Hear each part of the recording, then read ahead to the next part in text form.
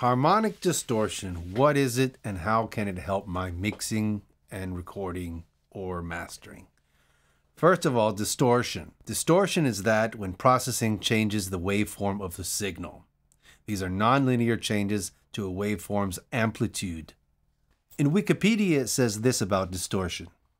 The effects, meaning distortion, alter the instrument's sound by clipping the signal, pushing it past its maximum, which shears off the peaks and troughs of the signal waves, adding sustain and harmonic and inharmonic overtones and leading to a compressed sound that is often described as warm and dirty, depending on the type and intensity of distortion used. Now, there's basically two types of distortion. There's soft clipping, which is the most subtle and the most preferred.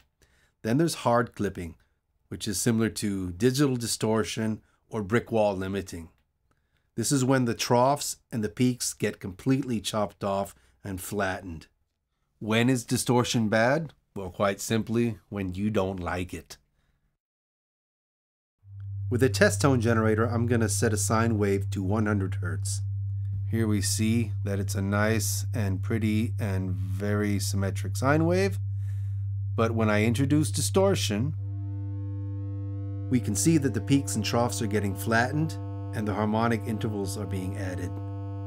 Here we can see 300 Hertz, 500 Hertz, 700 Hertz, 900 Hertz, and these are known of as odd multiples. There's even an odd multiples which simply sound different. For example, if we have here 100 Hertz, now if I double that to 200 Hertz and turn down the distortion, we'll have an octave. If we double that, we will have 400 Hertz. Double that. And it goes on and on and on. These are known of as even multiples. Let's go back to 100 Hertz. Well, here we have our 100 Hertz sine wave. As I said, if I increase the distortion, we get these odd multiples of harmonic distortion, which can quite simply make the sound thicker, warmer, more in your face, and give variations of lovely artifacts that can really help the sound. So now, before I bore you and myself to death with all this scientific jargon, shall we put it to some real-world tests? Okay, I'd like to show how distortion can affect the sound in a positive and negative way by using a couple of preamp simulators. I'd like to start here by using the Slate Digital FG73 and the FG76. The 73 is based on the Neve 1073 preamp, and the FG76 is based on the Siemens V76 preamp. Okay, I've got a bass drum, and it sounds basically like this. I can tell that there's been some processing. It's not just a microphone in a drum hole. It's been tampered with, but that's okay for our test purposes. I'd like to start here with the FG73, the 1073 clone, and look what the gain distortion here, we have a virtual drive here as well, what it does to our sound both sonically and visually.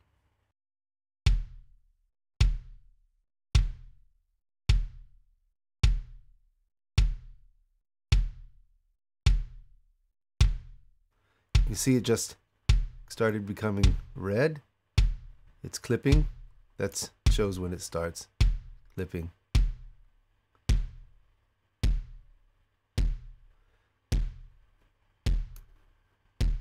Now, as you can hear, not only are the peaks and troughs cut off and there are no transiences, they have been smeared away.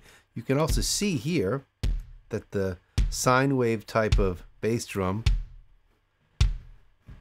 is turned into a flattened out, distorted signal. So again, that's without, that's with. If I just slightly clip it and we turn it on and off, you can hear that the bottom end is getting a bit tighter and it's making the fundamental bass frequencies a bit more stable.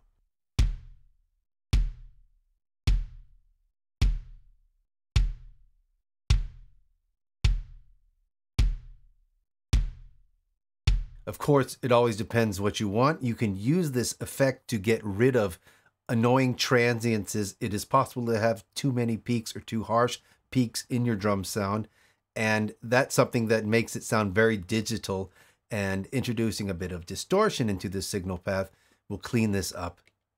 Let's try the same thing using the FG76.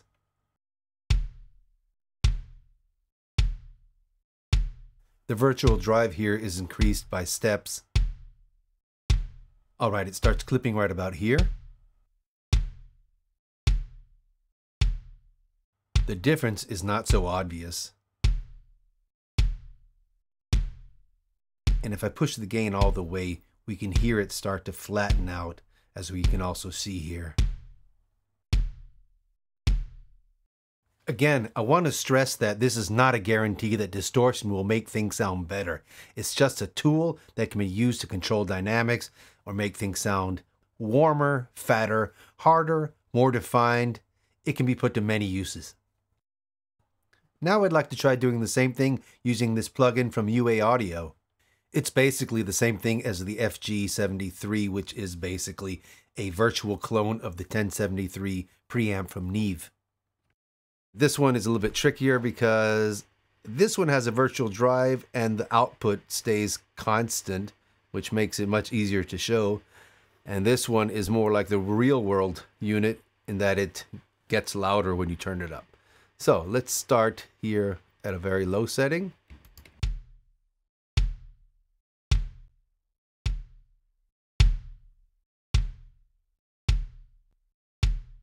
That's about the right level. Okay, so I'm gonna take it up a couple notches, turn it down.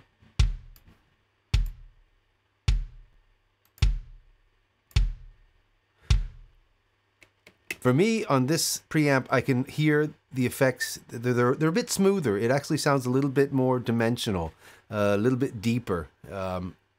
I like the effects I'm getting out of this.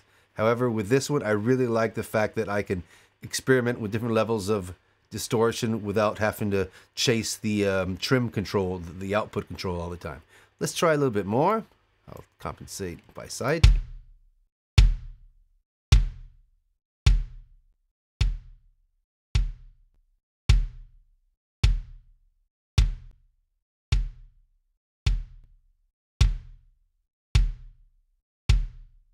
It's still quite loud in comparison, but let's go for gusto. I'm gonna crank this thing up a bit.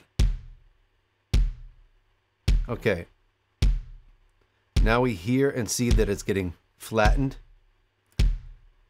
and the transients have been cut off. This kind of effect is often used in electric dance music or program music on sine wave bass drums, because you can make this sustain effect that makes the bass drum seem to come out of the void and just be humongous. However, also in rock and metal, this is something that's missing a bit in production these days, because this kind of effect we used to get out of the console while recording or while mixing, and now it's something you've got to remember to put in later. Okay, I'm going to try once really cranking this up. It's going to get loud, I think. Yes, indeed. But we can hear that it's basically destroyed. That was our bass drum, and now it's destroyed. That one's really just falling to bits now.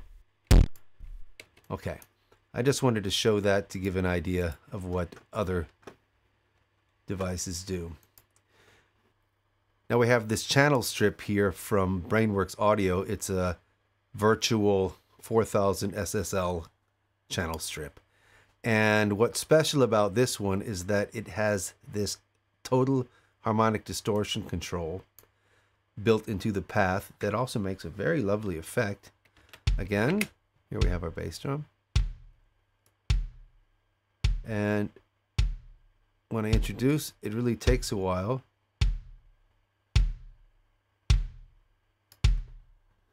The difference is very subtle,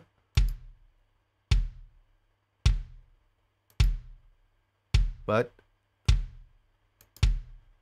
it's definitely there.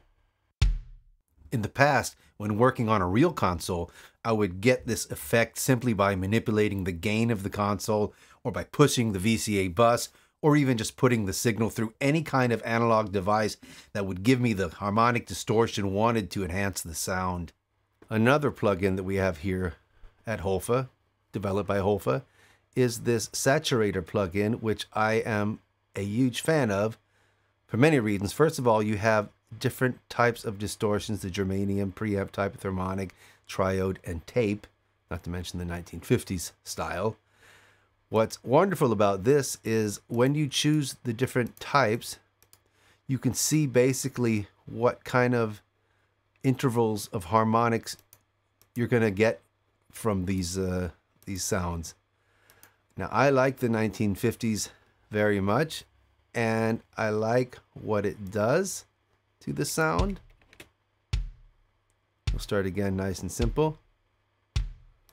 Start introducing some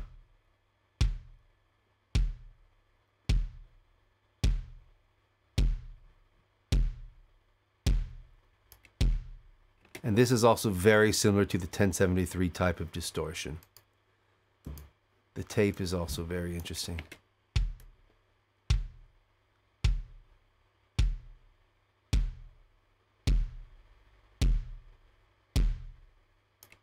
It really adds sustain to the bottom end and makes it poke out a little bit. That's sometimes much easier than EQing. And that concludes part 1 of what has now become a 2-part tutorial. Originally, I wanted to make a single video, but I can't seem to scale it down to fit. So in part 2, I'll be discussing how we can use harmonic distortion on, for example, a snare drum or effects or even a bass guitar in a nice ballad mix. And so be sure to check us out at HOFA-College.com. Until next time, take care, have a great mix.